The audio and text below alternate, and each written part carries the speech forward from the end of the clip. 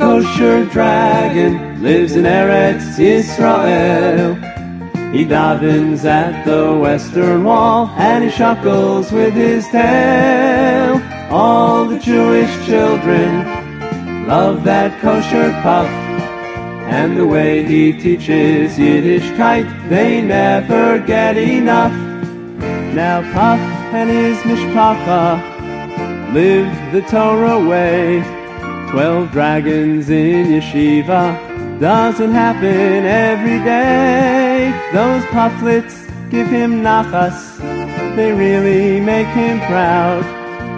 Hear that 12-part harmony when they bench out loud. Oh, Puff, the kosher dragon, lives in Eretz Yisrael. He davens at the western wall and he shuckles with his tail.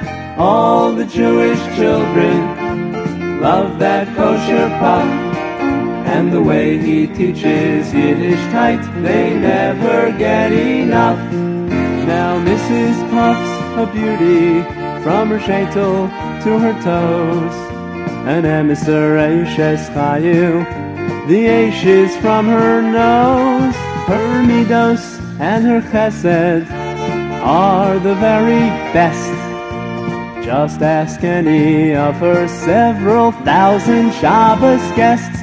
Oh, Puff, the kosher dragon, lives in Eretz Yisrael. He davens at the western wall and he shuckles with his tail. All the Jewish children love that kosher Puff, and the way he teaches Yiddishkeit, they never get enough. Now one day it happened, the shadchan came along.